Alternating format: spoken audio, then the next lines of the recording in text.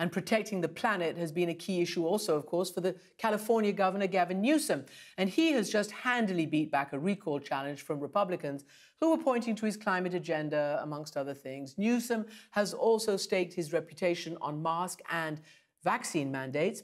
And that's in stark contrast to Republican governors from states like Texas and Florida who have not.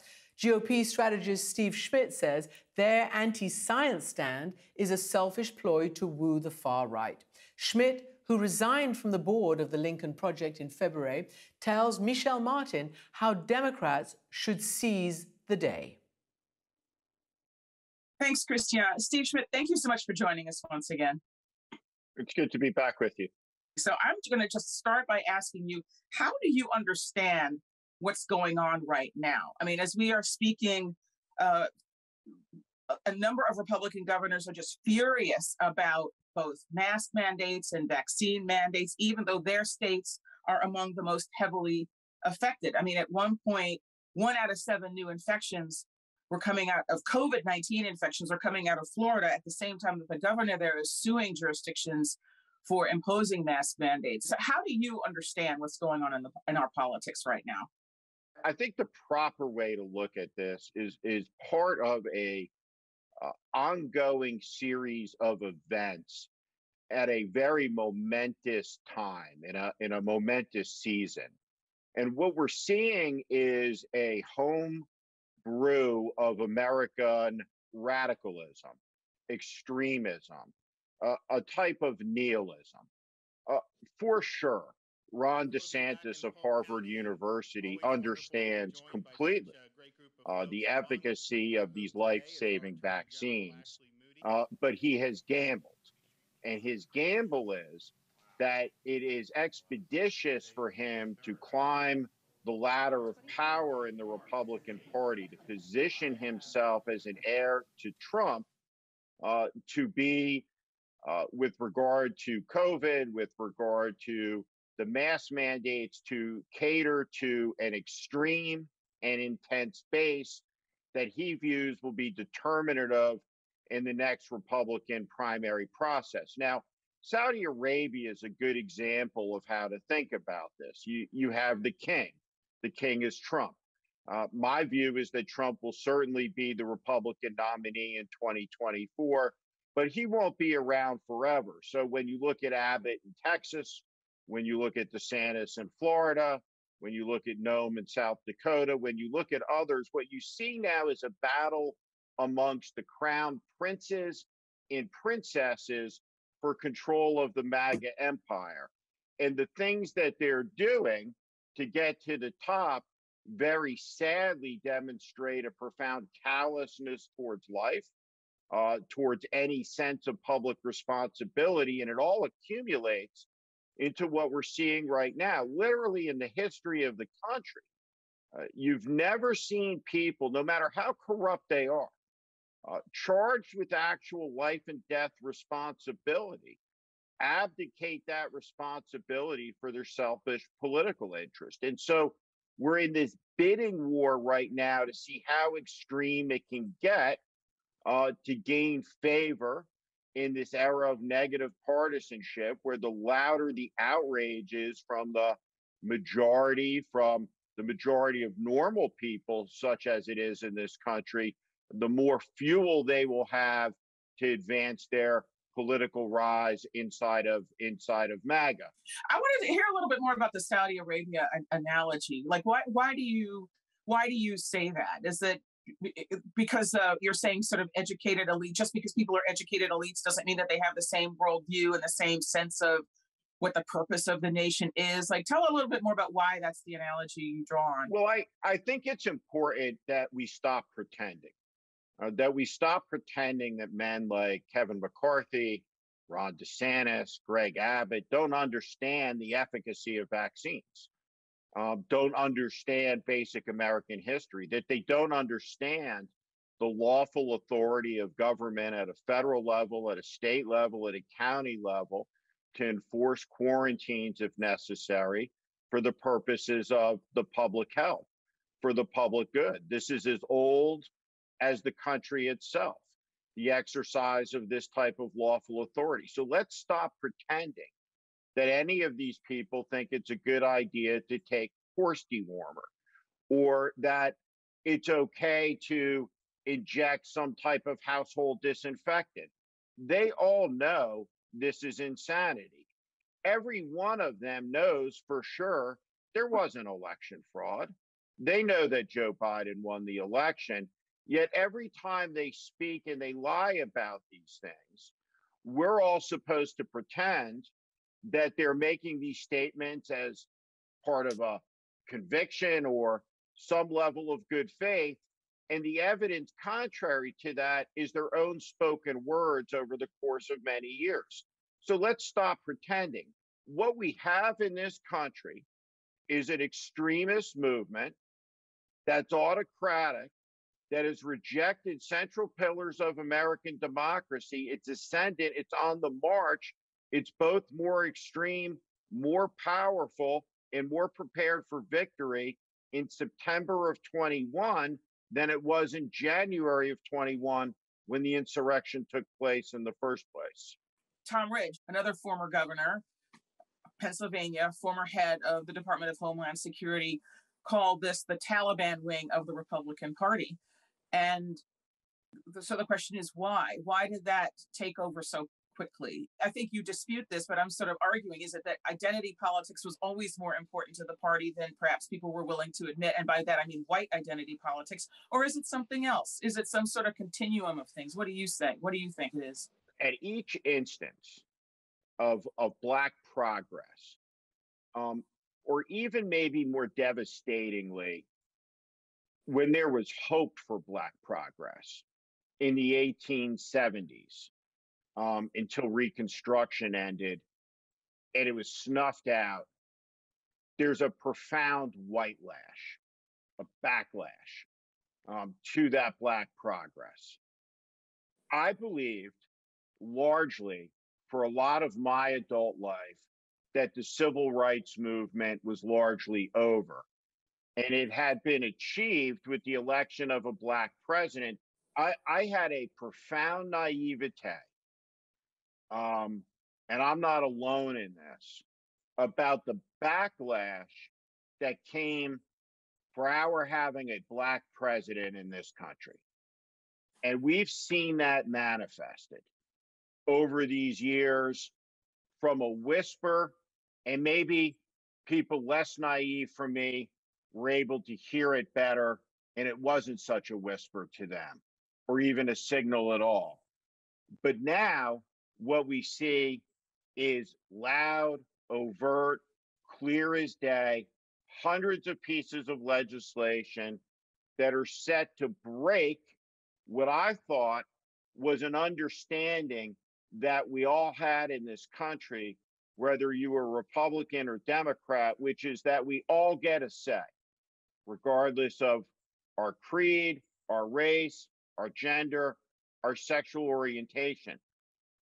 This is what's been shattered here. This is what Trump has broken.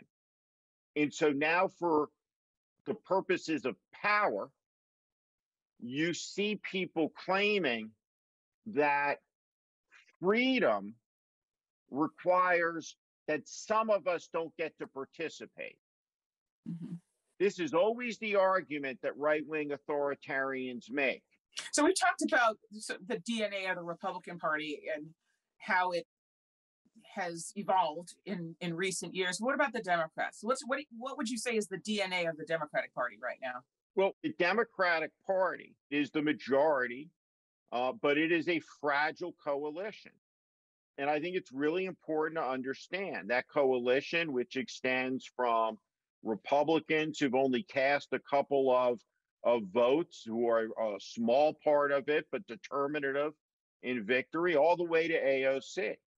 And what that coalition has in common is a belief in democracy, in the dignity of the human being above the power of the state. That coalition put Nancy Pelosi in the speaker's chair in 2018. It fell apart by 2020. It did not hold together below Joe Biden. though it came back briefly together for the two Senate races in Georgia. And now this coalition is being tested, and it will be tested by the type of attacks that Donald Trump is making that are race-based, full of animus, that are essentially this. To those white Republicans, those independent voters, Republican men, Republican women, what they're saying is, you may not like Trump, but these people over here, the ones that are trying to indoctrinate your kids with critical race theory, they hate you. They want to teach your kids to hate you. They want to take your possessions. They are waging a culture war, right? And they are inciting a passionate minority. The Democratic Party, and we'll get a good look at this in California, I think is not as intense, not as focused as the Republicans are at taking power right now. It's the more docile of the parties. It's not fierce enough. It has not done a good job of holding the extremism back over the last 9 months. So this coalition, while larger, is more vulnerable, more diverse, more diffuse, more disagreeable than the cult of personality that it's facing. A number of columnists have sort of said in recent days that, Democrats seem worried about offending Republicans, and Republicans want to win. And so how do you understand their sort of reluctance to for example, to take steps that would forestall these restrictions on voter access, for example? They're really, at this point, there's really only one way to do it, and that is through federal legislation. So how do you understand the Democrats' reluctance to address these issues? I don't understand it. This was inevitable. It was predictable. And there's no issue that should make Democrats or any person who loves democracy more furious than this. In response to the lie about the stolen election, there was an actual vote that took place where 147 Republicans voted to nullify and disenfranchise the votes of millions of Black Americans on the basis of BS. What followed next was the first filings of legislation. The intent of every piece of legislation is malice. That's because none of it would have ever been filed if Donald Trump had won the election. And every piece is designed to make it more difficult for minorities to vote, but most importantly, to make it more difficult to certify elections when one side factlessly claims fraud. And so this was coming. And the only way to stop it was the repeal of the filibuster. And from the very beginning, the repeal of the filibuster should have been framed by Democratic leaders as a moral necessity and an act of last resort should Republicans dare try to unravel the Civil Rights and Voting Rights Acts of 1964 and 1965 and pull this country back. And so across the broad front of an unrelenting series of events, the Democratic Party as a whole has done a horrendous job confronting the growing extremism in this country and framing for the American people the terrible place where it all leads. The filibuster is part of that. But I'm asking you why. I mean, you know these people. Why do you think that is? I'm not a psychologist. What I can tell you about politics is this: restraint in the exercise of power is an underappreciated virtue, but the exercise of power at necessary times, and times bluntly, is a prerequisite for effective leadership. Democrats have the majority. They should pass Roe versus Wade statutorily. They should act with all the power they have to bring this pandemic to an end by increasing liability for companies that won't act responsibly. Democrats will soon be asking their donors for hundreds of millions of dollars. They will be asking to elect candidates. They must be able to explain to what end. And if the Democratic Party and its most important loyal constituency, Black Americans, cannot count on the leadership of the party to be all in as a moral proposition to defend voting and civil rights. 150 years on, 5 years before the 250th anniversary of this country, the voters will be disappointed at a level that is beyond my ability to articulate, and it will have the effect in the end of propelling a fascist movement back into congressional power, in my view, in this country. I know you've been asked this before, but the Lincoln Project tweeted earlier this year that said, our mission is clear, destroy the Republican Party. But I know you've been asked a lot about sort of the tactics, and I have to ask sort of this again, is just this kind of this fight fire with fire approach. Part of your message to folks is that you're getting screwed and these are the people doing the screwing. But the former president's messages to the people that he cared about was, you're getting screwed and I'm going to fix it. If everybody's message is you're getting screwed and I'm going to fix it, where do we go from here as a country? I think the country's in a lot of trouble. And I want to speak to what I'll call the both siderisms that I think is inherent in the frame of the question. In fact, critical race theory isn't being taught to kids in high schools in America. One political party is not lying about a life-saving vaccine. One political party is not partly responsible for hundreds of thousands of dead Americans because of those lies. One political party hasn't whitewashed the insurrection on 1/6, and one political party is not a danger to American democracy. And there's not a symmetry between the two sides, the rottenness, and frankly the evil. And we don't use that word enough, but I need to linger here for a second. There was a meeting that took place in the White House that Jared Kushner chaired, I'm sure, with coffee and donuts and all the good stuff. And they decided in that meeting that there wouldn't be a COVID strategy for the blue states because they could pin it on the blue state governors. It's evil.